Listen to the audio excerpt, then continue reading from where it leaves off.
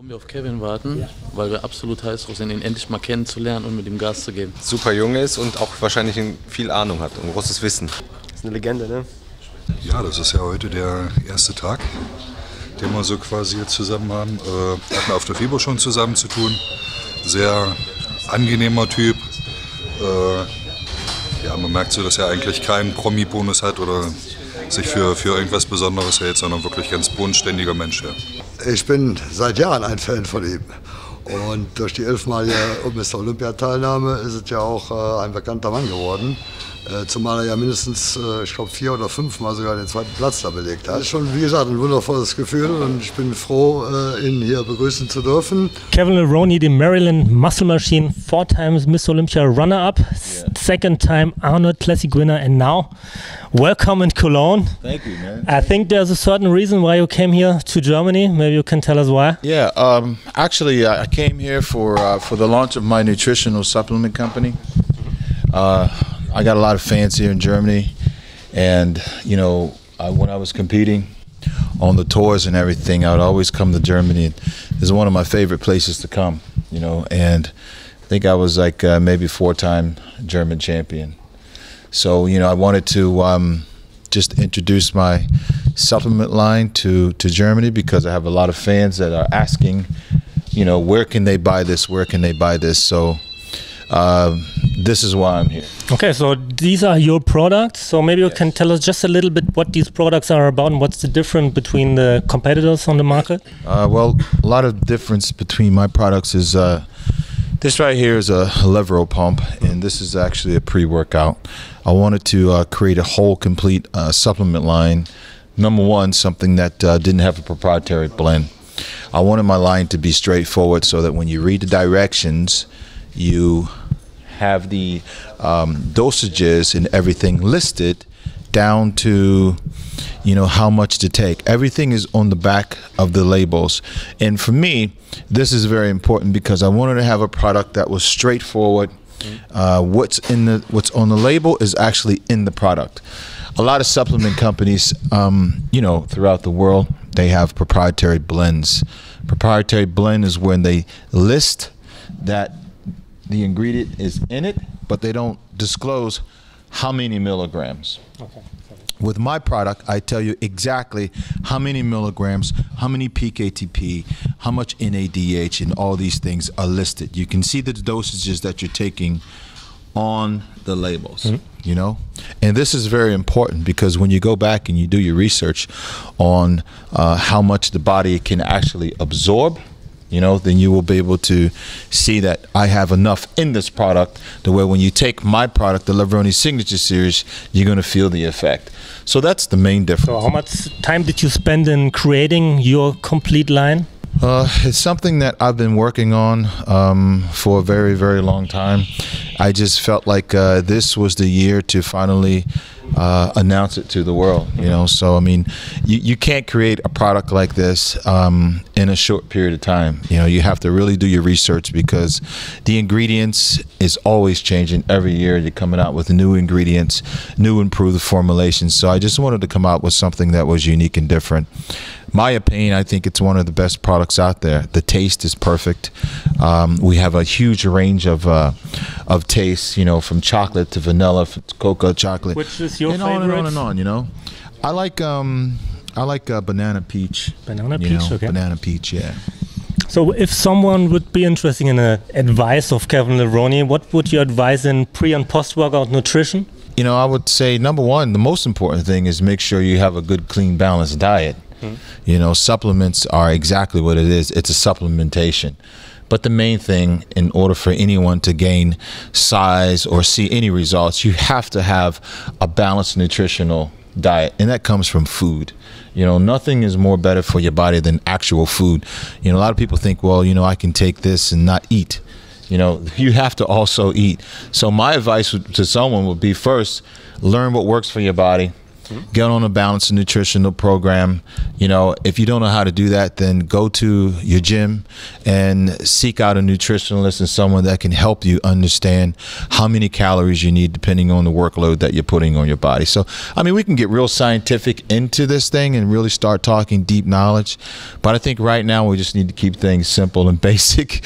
So make sure you go and buy vitamins. You understand what you're buying. You understand the purpose why you're buying it, and you understand what you're putting in your body. You know, so when you go to the store, you need to be educated first of all. And if you don't know anything about, you got questions that you need answered, ask the person that's in the store. They should have someone there that's educated that can help you. So nochmal kurz auf Deutsch. I just explained it in German in a few sentences.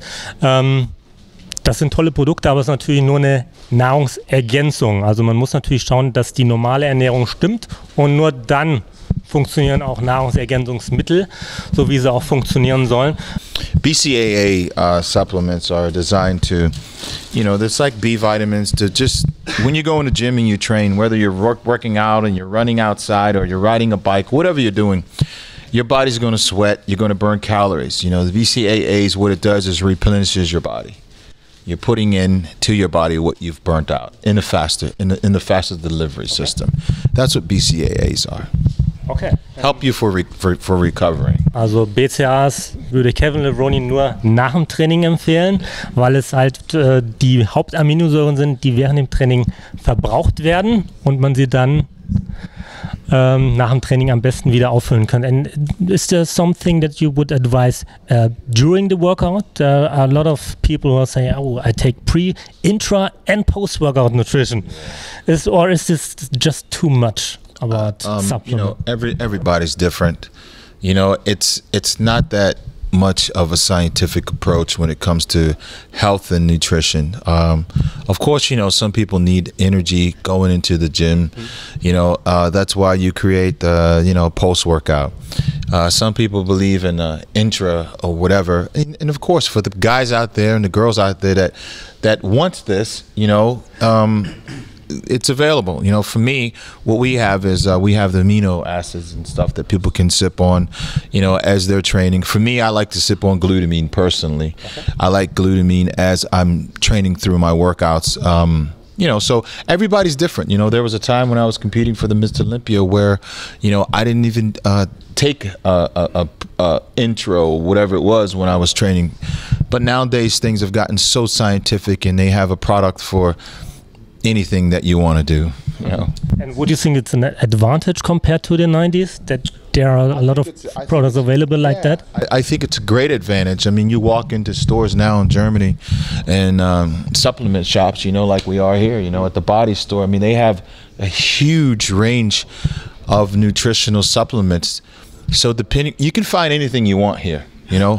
15, 20 years ago, 10 years ago, it wasn't like that. So the industry has certainly grown. Would you think that the change of the industry and the bodybuilding is something that is nowadays an advantage for the athletes? Can they be better than the athletes in the 90s because they have so much more options? I think the sport, any sport, is always evolving. It's always evolving for the better, you know.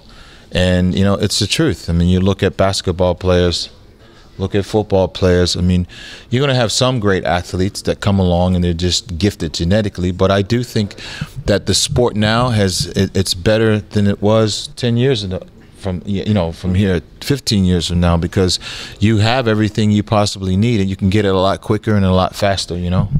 But there are guys like Arnold who are having a different opinion about the current status of bodybuilding. He said that bodybuilding is going into a wrong direction. The athletes are just getting more massive. Well, I mean, I mean, that's his opinion. I think, you know, when you talk about hardcore bodybuilding, you know, hardcore bodybuilding, of course it's changed, you know, but if you talk about the overall sport, okay, the overall sport has certainly grown. You know, because when you go to shows now, you have fitness, you have bikini, you have men's physique, you have all of these things that, you know, we didn't have this 5 years ago. What do you think about the men's physique division? I think it's great. I think it's a very, very mainstream. And if you go to the shows, you'll see how many people are actually in the audience. You see how many people are actually in the shows. You know, 15, 5, 6, 7 years ago, you go to a bodybuilding event and you'd probably only see about 80 people. Now you go and you'll see couple hundred, you know, in America we have 500 people in shows, and these are amateur shows. So it's all about the sport has certainly gotten a lot more mainstream, and I think men's physique has certainly brought the mainstream, you know, to our sport. So it's opened doors that hardcore bodybuilding, you know, could never open, you know. And I know Arnold says, you know, hey, you know, bodybuilders, you know, they look different than they used to look, but he's talking about hardcore bodybuilding. And I mean, I agree with him. You know, no one wants to see a hardcore bodybuilder with a big extended gut, because that is taking the look in the wrong direction. But overall, as a sport, the sport has certainly grown, and you can tell it's grown because when you come into a store like this, you see so many different products, you know, and we didn't used to have this, you know, 6, 7, 8, 9, 10 years ago. But when you speak about men's physique division, they just have 4 quarter turns to present themselves. And what is it for a guy like you who was gifted in the presentation and posing? Was it something that would be interesting to Kevin Levrone if you would restart your career, if you would be 16 years old again? Maybe, probably. I mean, you know, probably, I don't know. I mean, men's physique guys nowadays, you know, they guys look good. You know, bodybuilders used to look like that. Steve Reeves, when he first started, he used to look like that. He had a double bicep pose in which he could present himself. You know, these men's physique guys look like bodybuilders too, you know. You can take some of these men's physique guys. If you ever been to a show before and you see these guys walk out on stage, you know, the only thing that isn't as big as as bodybuilders is their legs, you know, but they're certainly a lot more pleasing to the eye than a hardcore bodybuilder, because first thing you see when you see a hardcore bodybuilder is you look at him and people think he looks like a freak, you know. People think first thing they see is, oh, he's steroids, you know. But the men's physique guys, I think it's certainly good for our sport that we have this class of athlete. Also Men's Physik Division, kennt ihr wahrscheinlich auch alle, ist für einen Kevin Levrone eine sehr gute Sache, weil es halt dazu geführt hat, dass mehr Leute sich mit dem Sport befassen und es halt was ist, was man sich anguckt und auf den ersten Blick schon mal nicht abschreckend wirkt, weil die halt fürs Auge eher eine Freude sind, wie er sagt, ja, die sind gestylt, they have a nice smile, white teeth, the guys from Men's Physique. We had an article about you just 3 or 4 weeks ago when you won the Nationals 91. So when you remember back that time and see the top 6 that days with the quality and the definition, what are your thoughts on that compared to the guys? Yeah, I mean that was just an amateur show, and compared to the Arnold Classic this year. You know, again, you know, I think every athlete, you know, they work hard. What was your weight on that show? My weight was 240 pounds. Also es sind 108 Kilo. So, you know, it's just a different time, you know. The time was different then, and the time is different now. So, you know, to say that time was better than the time now, I think it's probably unfair. You know, at the time, you know, we did what we had to do to help the sport evolve and get to where it is now. I think the guys today, you know, they're doing the best that they can, and I just think that the athletes, the quality of the athletes are less than what it used to be, you know, when I would compete. But you know, the guys are still doing their best, and they're trying to, you know, do the best that they can to represent the sport the best way that they can. You know, not everyone's going to be a Michael Jordan, not everyone's going to be an Arnold Schwarzenegger, or you know, Lee Haney, or Ronnie Coleman. I mean, these people come along, you know, once in a lifetime. You know, you know, just like golf, you never know that Tiger Woods will come, you know. So maybe down the road, you know, it might be a guy that completely, you know, be able to take the sport to another level like Arnold Schwarzenegger did. In the 80s and the 90s, the bodybuilders swore to beef. Eat beef and you look like a bull. That was something that Vince Taylor told me 2 weeks ago. Now we have certain people who are promoting a vegan lifestyle. Yeah. So I guess you were a big fan of fish during your preparation. Yeah. So what is, with all your experience, what is your advice to people who are just looking for a good diet food, for a good protein source? I mean, you know, everybody's different. Some people like fish, some people like chicken, some people like steak. You know, I know some women that eat more steak than I do, you know. But they're not big and puffy and all this stuff. So I just like fish. I like fish because fish is a cleaner source of protein. It's one of the cleanest sources of protein you possibly can put in your body, which is flounder. And it's easier for your body to digest this, you know, other than red meat. I think red meat is hard for your body to digest red meat, you know. And I think back in the biblical days, you know, in the Old Testament of the Bible, I don't even think that, you know, men really ate meat at all. I don't think God really designed our teeth to eat red meat.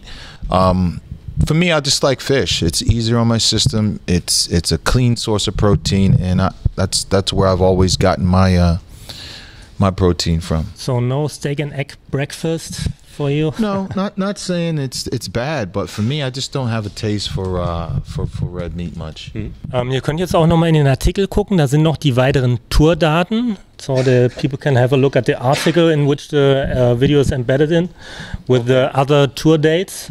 So, also wenn ihr dann Kevin treffen wollt bei einem der Termine, könnt ihr dann auch Samples bekommen und ihr bekommt auch Shaker und Autogramme und T-Shirts und könnt natürlich auch die Produkte von ihm kaufen. And last but not least, there will be a Kevin Levrone Pro Contest next year. Yeah. What is this all about? It's pretty awesome, man. Charles, is that your idea? No, actually, again, you know, it's all about giving back to a sport that you love and a sport that you care about. You know, it's just a way for me to be able to support the people, support the fans, and create an opportunity for them to be seen on a greater scale, a larger scale. And when I say a larger scale, a bigger stage, a bigger platform, you know, for the people. So I've talked to the Weider office, and they've allowed me to have the Levrone Pro Classic, and it's going to be in Poland, and it will be 2016. It will be the weekend before the Arnold Classic in America. We will have the Kevin Levrone Pro Classic in Poland the same weekend as the Fit Festival. So if you guys ever been to the Fit Festival in Gdansk, Poland, the Levrone Classic has joined forces with the Fit Festival, and we're looking for an amazing weekend. The show will start. Fit Festival starts, I think, Thursday, Friday, Saturday, and Sunday. It's about 4 days. Your whole family can come down. We have MMA fighting. You have arm wrestling. Just everything that the Arnold Schwarzenegger Classic USA has. And we have that on a smaller scale. So people always say, well, what is it? I always compare it to, it's a mini Arnold Classic. And it's 1 week before the Arnold Classic USA. Come on down to Gdansk, Poland, and you guys have a great weekend at the Levrone Pro Classic, the same weekend as the Fit Festival. Boom. Also eine Woche bevor es dann zu Arnold's Classic quasi geht, findet in Polen das Fit Festival statt, und dort gibt es auch eine Kevin Levrone Classic, und ja, ist nicht ganz so weit bis nach Columbus, und ich glaube auch eine bessere Anfahrt möglich. Any chance that you jump back on stage? My life is in a different spot right now, you know. My fans want me to do it, but I have a 9-year-old son. I'm able to go out and see the world and help educate people. I believe taking my experiences and helping people, I'm going to be better at doing that than walking on stage and competing again. I competed 68 times in 11 years. So that's averaging a little more than 7 shows a year for 11 years straight, every year. And it takes a lot, you know. retired with the best record in professional bodybuilding history. I'm good with that, and I'm cool with that. My son's playing football, and I just want to be there to support him right now.